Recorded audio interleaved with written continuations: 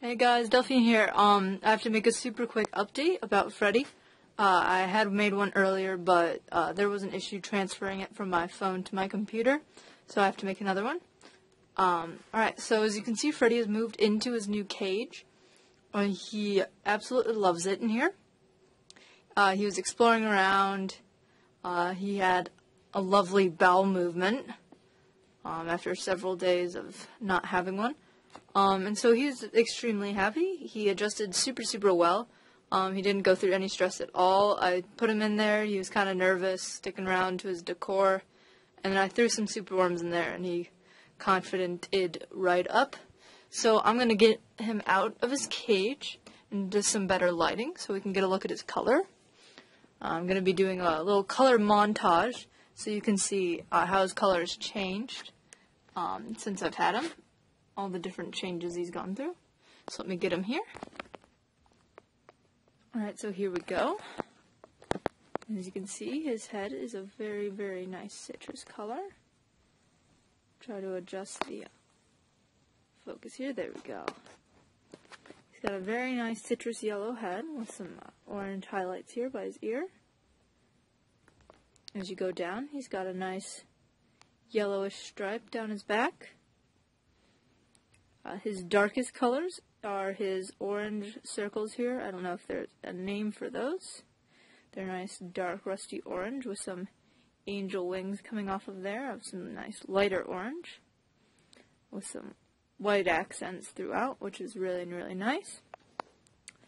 Of course, he's still got his beautiful blue bars. Staying very nice. They're a little diminished closer to the tail and the back legs, but they're still very prominent up front here. Of course, his shoulder pads are also blue because he is a hypo. His color has been developing nicely over the years. He started out pretty dull. He was kind of a yellowish color. It didn't really matter to me because the breeder that I got him from was saying that he and this other dragon that he showed me had the best chance of becoming a whiter dragon because their mother was a leucistic dragon. So I bought Freddy thinking that he would become a white dragon to begin with. And so the color didn't really matter because I thought he was going to wash out.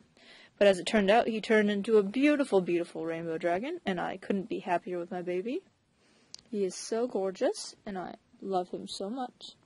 I wouldn't replace him for a Zero or a Whip Blitz any day. I think rainbows are super cool.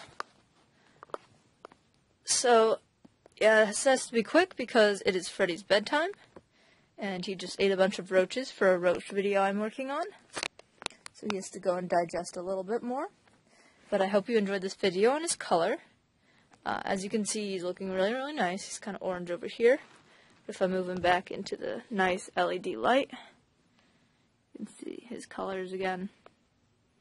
Really gorgeous. I can't wait for him to go into shed. His head, legs, and tail have all gone into shed, but his back has not yet. So I'm kind of waiting for that to happen. Yeah, so this has been Freddy's update. He's in his new cage, he's looking gorgeous, and everything is just going great.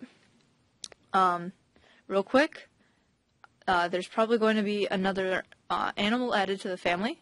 Most likely a bearded dragon, because it's what my little brother wants to get. He's very interested in Freddy and wants to get a dragon of his own. We have a specific one picked out. All we have to do is get the thumbs up from my mom, and then we'll buy the dragon. And I'll be sure to let you guys know step by step of the way what's going on.